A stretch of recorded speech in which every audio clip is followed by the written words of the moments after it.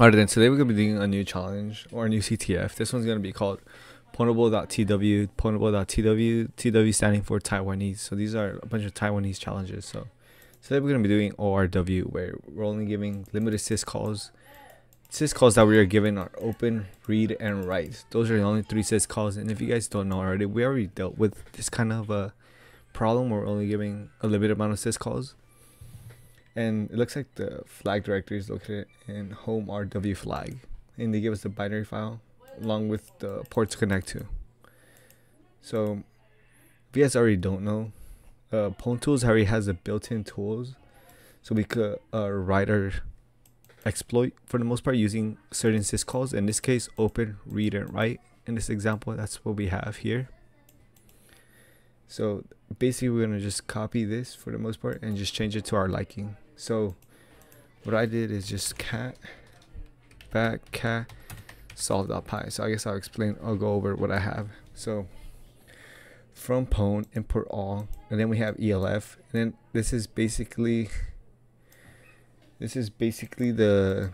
our flag right here, challenge pwnable, or this is how we connect to the netcat port. And after that, we do shellcraft open, which is the location of the file, which is at home ORW flag. And then after that, we do shellcraft read. So we read in 3. This is for file descriptors. ESP, if you look back right here, it's RSP. Reason why is because if you run this for the most part, Python 3, I'll just cancel it right away so you guys can see the solution. We see that the architecture type is IR86, so if you just copy that and paste it, we see that if we go on Wikipedia,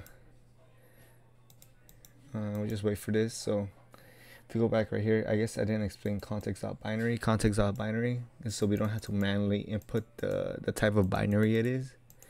You see right here, until I386, we see that the stack pointer is represented as ESP, so that's why we change RSP to ESP. And then this third value is basically how much we want to read in. I put 100 bytes. You could put more or less depending. Shellcraft write, we write out 1 for standard out. I think we zoom out. 1 is for writing to standard out. Now if you go back right here, then we just go back cat solve.py. Then after that, this receive, what does this do? So this prints out the very first thing when we run the challenge chow or ORW. So this prints out give me your shellcode. And then after that, we send in our payload. We put it as ASM. It sends our shellcode, and after that we receive our flag. So because if we type whatever we want right here, stuff that's not shellcode, we get segmentation fault for the most part. So this print.receive just prints out give me your shellcode. Give me your shellcode, and after that we send in our shellcode, and after that at the end we receive whatever. In this case it's segmentation fault because we didn't put the exact right thing that I wanted, but what we want to get at the end is the flag. So simply, if I just run this Python 3 solve.py, we should get the answer. So right now it's running for the most part, and we'll just wait for this. So how people would do it, I guess explaining this, how people would do it back in the day is that people had to write the shell code from scratch. So all of this, people had to write shell code.